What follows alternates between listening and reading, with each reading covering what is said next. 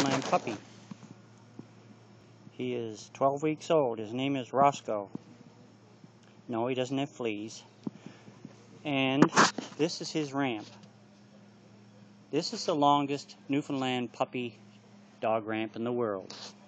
I should send it to Guinness, because this is two 20-foot boards put together.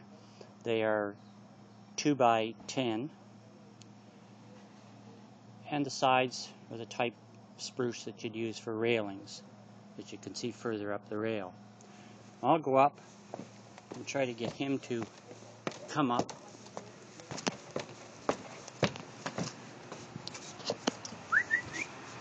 Here he comes. And it works.